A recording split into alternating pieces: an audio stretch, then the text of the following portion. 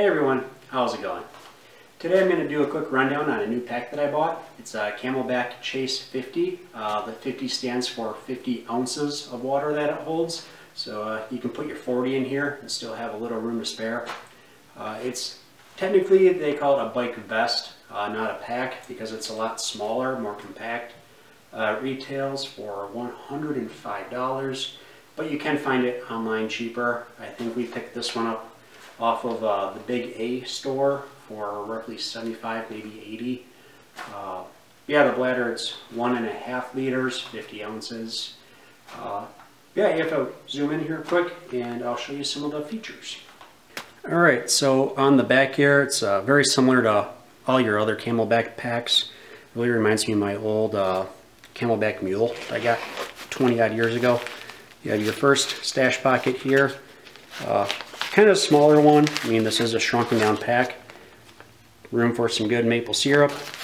That's where I like to keep snacks.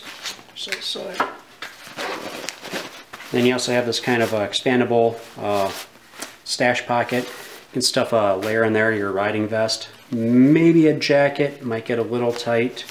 But and they also say there's a D-loop here for strapping your pump.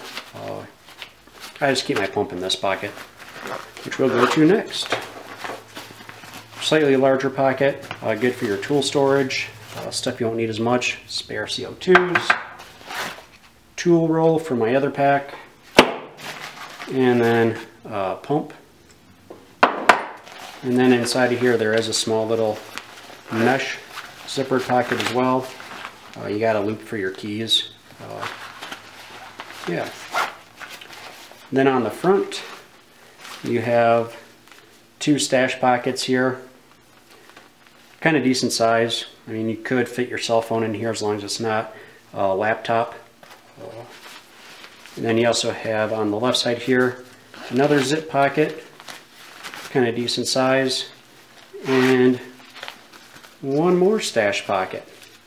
It's a little bit narrower, but it's kind of wider on the bottom. Good spot where if you need to take or toss a gel wrapper, granola bar wrapper, or something like that. Easy place to quick stuff it so you're not littering. Might be kind of hard to see right now, but this is one feature I really like about this. This is a really open mesh back. I'm really looking forward to this come August, July, August. Throw some ice in here. It's gonna be feeling really nice, I bet. You know, you'll have that bladder pretty much sitting right up against your back. Yeah, I think that's going to be really nice come the dog days of summer.